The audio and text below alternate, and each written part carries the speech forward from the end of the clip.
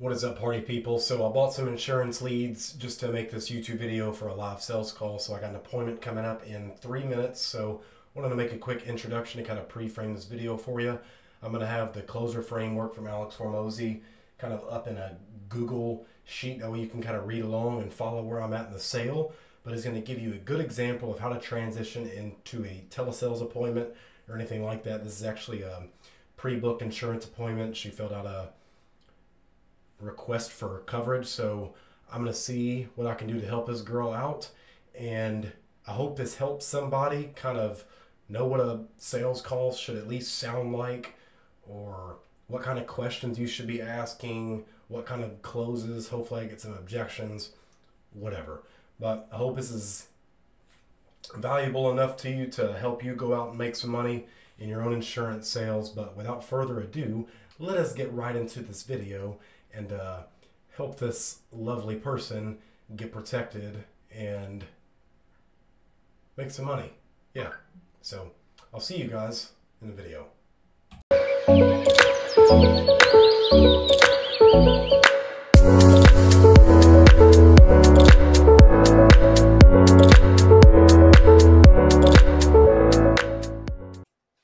All right, let us call this girl.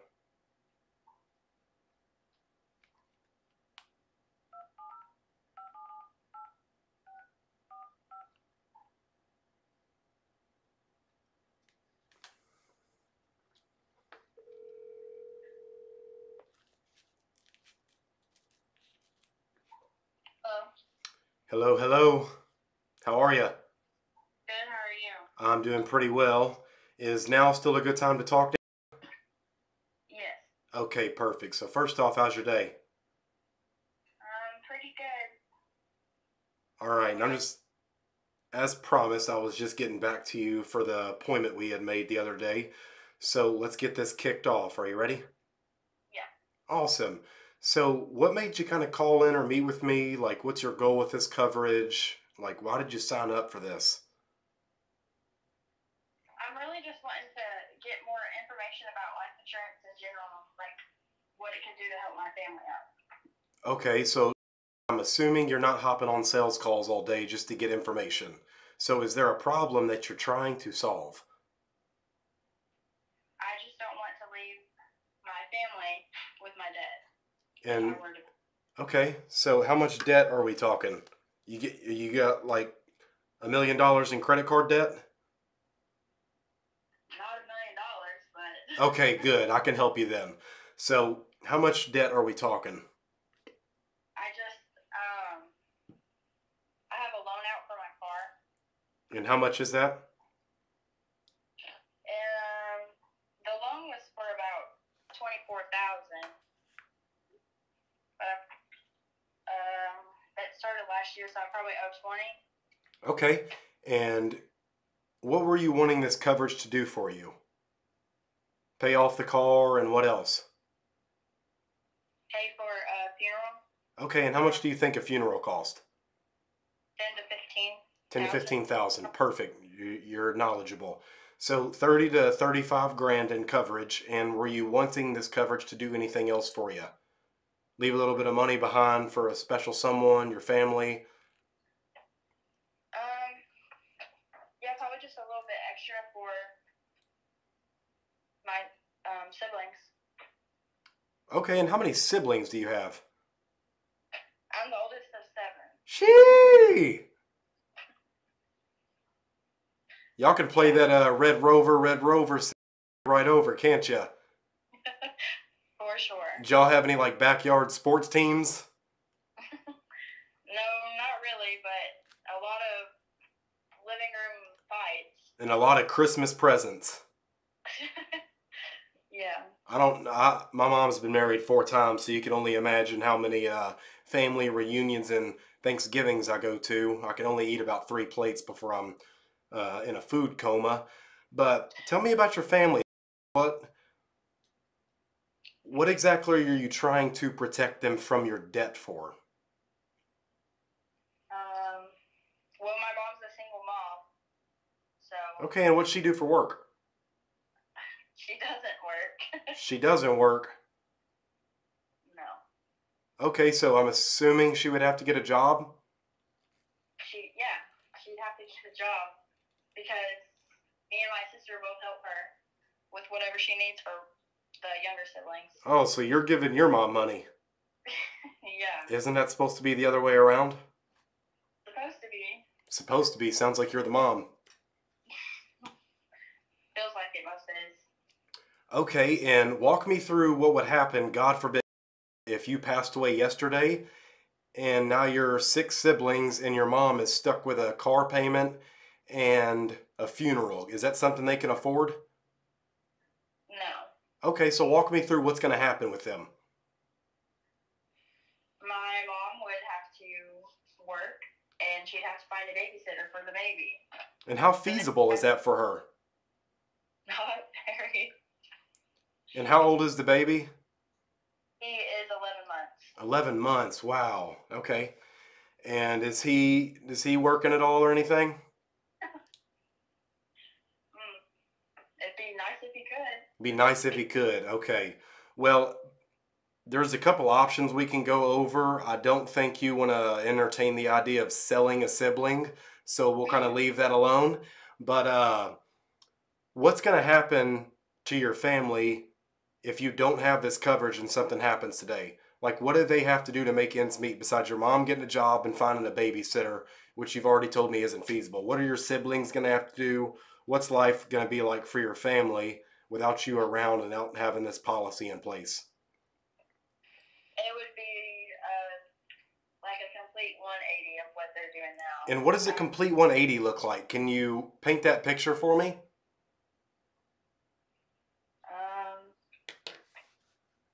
Well, for one, they wouldn't have their older sister to run to for any of their problems or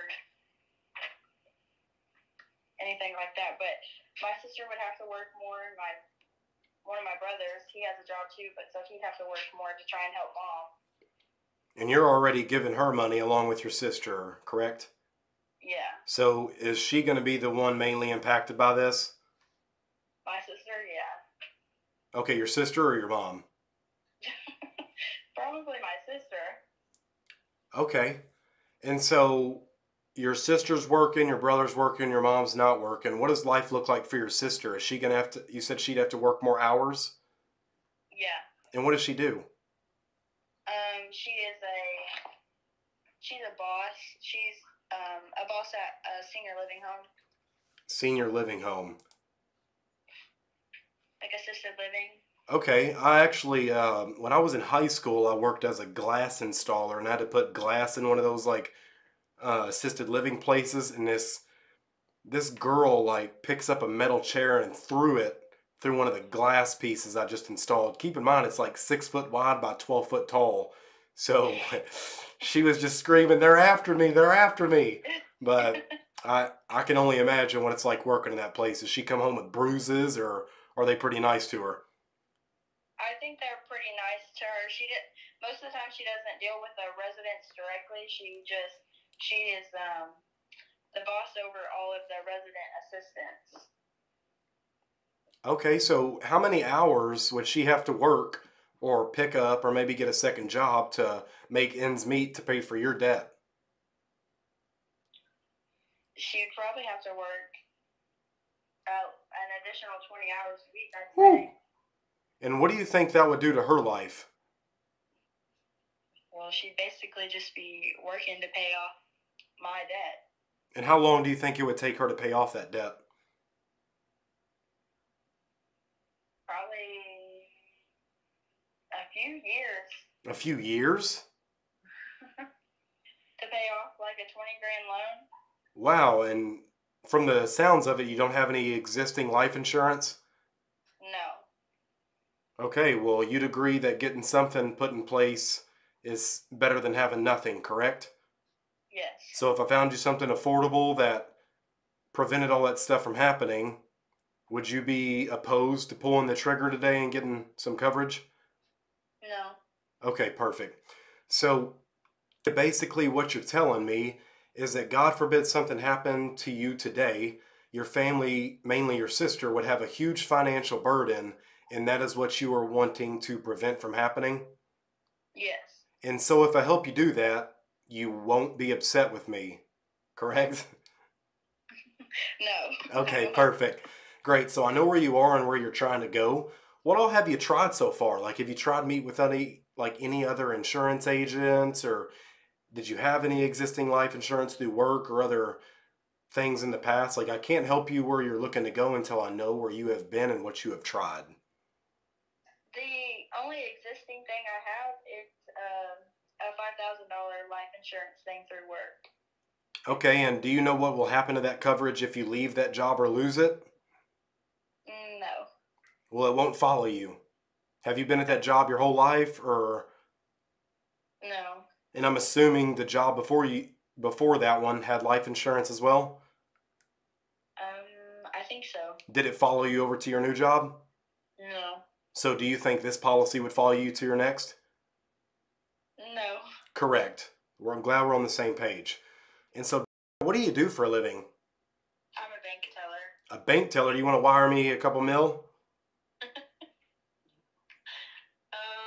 don't think I'd be able to do that. I always root for the bank robbers. I know it's counterintuitive and contrary to popular belief, but as long as you're not hurting women or kids, I don't really care what you're doing. Fair enough? Fair. Okay, awesome. So you're a bank teller, and what do you bring home every month after Uncle Sam comes in and takes his cut? Probably about 1,600. 1,600. Okay, and how much do you have left over at the end of each month after you pay all the bills? Like, what does it cost you to survive, and how much do you have left? Probably around 3 to 400. 3 to 400.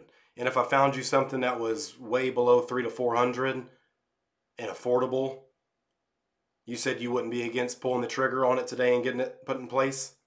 No. Awesome. We're on the same page. So, how long have you been thinking about getting life insurance? For a few months now. A few months. And what have you been thinking about it for a few months for? What exactly? I started thinking about it whenever, well, I just turned 21, so I figured Happy birthday. better now than ever. Yeah, and for what purpose is it better now than ever? Because you never know. I never know if something's going to happen to me or not, and I just want my family to be covered if something were to. Correct. It's never a matter of if, just a matter of when, right? Yeah. Okay, and after hearing that, it makes sense that you are meeting with me. And the good news is, this sounds like it would be a great fit for you. And given your past, you're like 95% of our other customers who have seen some very big impacts from this coverage. Would you like to hear about some of those? Yes. Okay, so we had a guy come in when I first started doing life insurance. He wanted a full payoff for a $400,000 house, and he was 80 years old. Keep that in mind. So, for one, he's not going to get that. But I did get him a small mortgage protection policy, and all that really did was it bought him time. It bought his wife time to get the house on the market and get it sold because their house was actually worth $800,000. So there was their life insurance policy right there in the equity. So can you see the value of that? She got to sell the house pretty much without having to worry about making the mortgage payments, getting it all listed on the market, and trying to come up with his income. Because I'm sure you know how bad, like a lot of senior citizens live, especially with your sister working with them. When they get Social Security and they lose their significant other's income, puts a big financial strain on them. Yeah. So that's kind of one of the stories we've had that hits home to me, knowing that I got to save someone from being homeless. Yeah. Awesome. So here's pretty much how the coverage works. So with this coverage, it is never going to get more expensive, so you're locked in at the best price. The payment, like, have you ever seen those policies on TV that are $19.99 for $1 million? Yeah. Do you think those would actually pay out $1 million? Probably not. Probably you're correct. So you're not going to have to worry about that happening with this. And based on how young you are, from you telling me you're 21 years young, this is going to be pretty inexpensive or affordable for you. So that's great. So you're going to be locked in at the best price. Okay. And two, you'll have living benefits, meaning you don't have to die to use the policy. If something happens at work, you get sick, anything, the policy will pay out a lump sum or a monthly benefit to make sure that if you get something like cancer, you won't have to come out of pocket to pay for it. And three, you're going to get an agent for life, just meaning if something happens at 11 p.m. on a Saturday night, I want you to call me immediately. I don't want you waiting until Monday when everything opens back up. Call me and I'll be there for you to help you and your family no matter what time of day it is. But it's just my job to make sure that when God forbid a disaster happens, that the right amount of money is on that check when I deliver it to your family, to make sure that your mom and sister and your siblings won't have any financial burdens to worry about when they're dealing with your funeral. They've already got enough emotional stress. Fair enough? Yeah. All right, so you ready to get to the nitty gritty here, how the pricing is? Yeah. Awesome. So let me see here, and go ahead and grab a piece of paper and a pen for me, and I'll get you to write some stuff down for me here in a second. Okay. All right.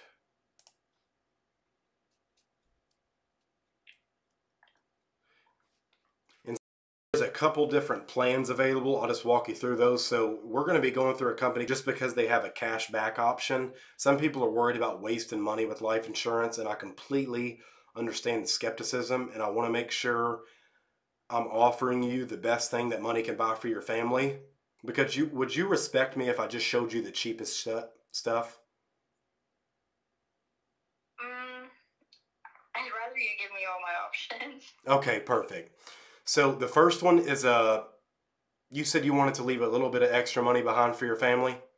Yeah. Okay, so the first one is the $50,000 that you were wanting, but that has a return of premium, just meaning in 30 years, if you don't die or don't use the money, they'll just give it all back to you, or you have the option to forfeit that money, and it doesn't get lost. It actually just buys you a whole life policy. That way you never have to worry about life insurance again. Okay. And it has an accidental death benefit rider attached to it, just meaning if you die from an accident, your family will get $100,000. Does that make sense? Yeah. So that's pretty much how all the policies are, and then I'll walk you through the next one. So that one is $72 a month and 16 cents if you want to write that down.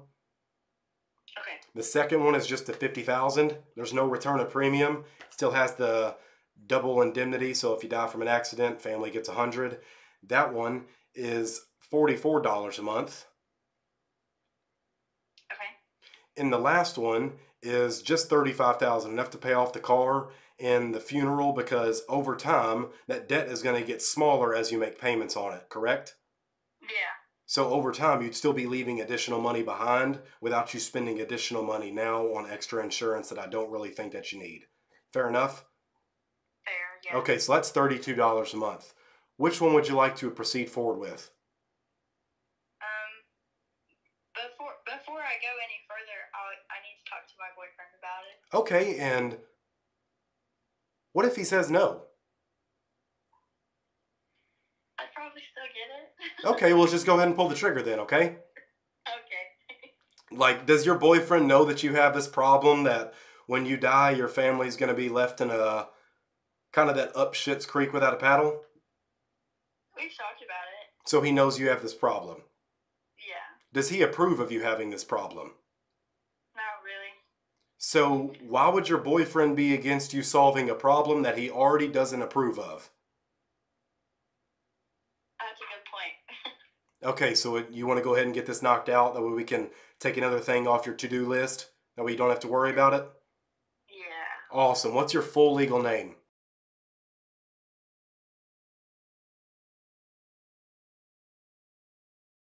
Okay. I made you all these promises today about what the policy was going to do for you. I just need you to make 2 promises to me, okay? Okay. First one, if you need to write it down, you can. If this ever gets unaffordable 6, 7 years down the line, you'll call me and tell me. But we agree that this fits in your budget today? Yeah. Perfect. Promise number 2. There are tens of thousands of insurance agents out there, but I am the best one for you and your family. Wouldn't you agree? Yeah. Perfect. So if another insurance agent calls you about this, just be polite to them. You ain't got to invite them to any basketballs or barbecue games. I'll already be at those. But just be nice, take their quote, and what I want you to do is call me back immediately. And if it's something better, I'll be honest with you and tell you. Hell, I'll even help you fill out the paperwork for it. Fair enough? Fair, yeah. Okay, but if not, I'll get on a three-way call with you and that agent and explain to them why it's not the best way to move forward. Does that make sense? Yeah. Okay, perfect. So was I pretty transparent with you about everything today? Do you feel like I held you at gunpoint and made you get this? Or No. okay. Very informational. Okay, awesome. And do you feel like we got your problem taken care of today? Like, do you feel pretty confident about your purchase and happy with it? That your problem's going to be solved and taken care of? Yeah. And how much weight does that take off your shoulders?